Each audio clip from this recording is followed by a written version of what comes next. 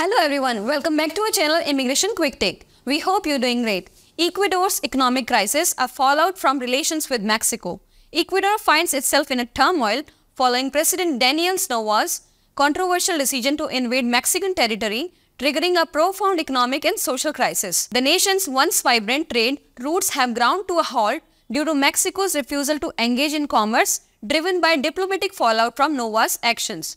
This has exacerbated Ecuador's economic woes, with dwindling oil reserves and intermittent manufacturing due to energy shortages plunging the country into darkness after sunset.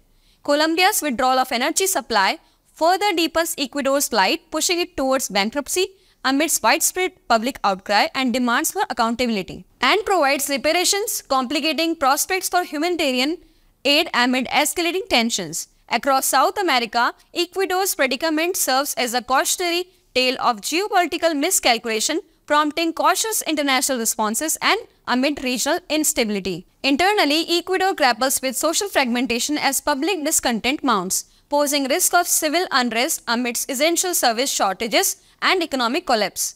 The path forward hinges on diplomatic resolution and urgent humanitarian relief to stabilize the nation's future. In conclusion, Ecuador stands at a critical juncture, navigating a precarious path toward economic recovery and political stability while grappling with the repercussions of leadership decisions. The crisis underscores broader lessons in diplomacy, governance, and global imperative of stability and accountability.